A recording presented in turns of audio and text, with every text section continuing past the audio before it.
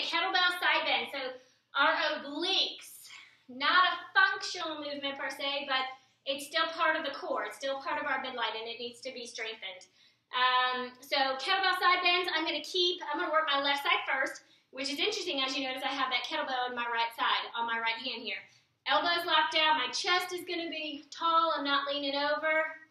All I'm going to do, weight in the heels, feet are kind of in a squat stance almost, but I'm not going to squat.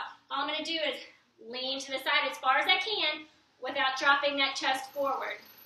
Use those obliques to pull back up to center. Same thing on each side. Down, chest up to the middle. We're not going all the way over. There's no point in doing that.